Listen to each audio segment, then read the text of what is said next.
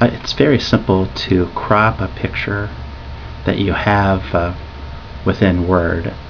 Notice when I click on a picture, the Format tab is highlighted automatically. If I click on that, you can see the crop button is right here. And a real benefit to the latest version of Word is I can crop my picture. Watching the size right here, you can see it's 4.4, 4.17. I can adjust that. Let's say I want to make a square until I get those two numbers until they're pretty much identical. Like I said, I'm making a square.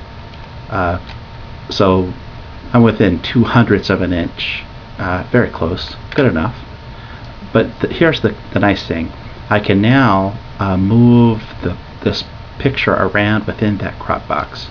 That's really handy, something you couldn't do in the last version of Word. Now when I'm finished, I click the crop box again, and you can see I have a square. Now let's say that I wanted to make this bigger or smaller.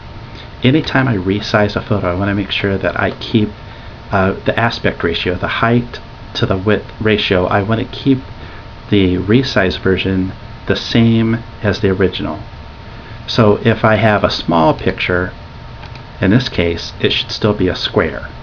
Or if I have a really big picture, same deal. Let me make this a little smaller so you can see it. It's still a square. Now, the way that I did that was simply dragging the corner to resize the picture. Now, if I grab an edge and resize, typically Word does not keep the aspect ratio consistent. So I end up with this stretched picture. Now I'm going to undo this. Or if I grab this edge, same deal. Now you could, if you're really good, you could drag the edges back and forth to kind of get it to where you think it looks alright. But notice here, I have 6.03, 6.52. Those were within 2/100ths of an inch. Now they're within 1/2 an inch. That's a big difference. The picture's no longer the right aspect ratio.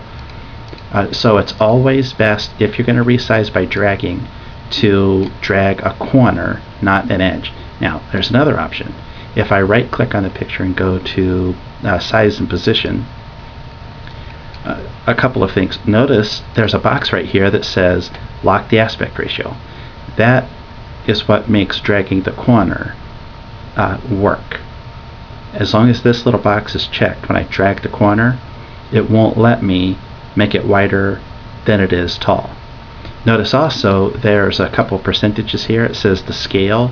It says at this moment 43% of the height and 43% of the width. Those two numbers should be identical if the aspect ratio is consistent. In other words, if I haven't stretched it sideways or up and down. Now if I wanted to, I could right here type in the new size that I want. Here I typed in 2 inches. You can see it's not perfectly square. I'm within 1/100th of an inch, but notice it says 19% and 19%. Now when I click on this, notice my ruler here on the top of the page.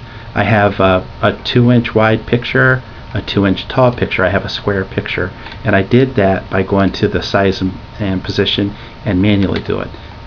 Just another way that you could resize if you were very particular about getting it to a certain size and didn't want to do that by dragging it.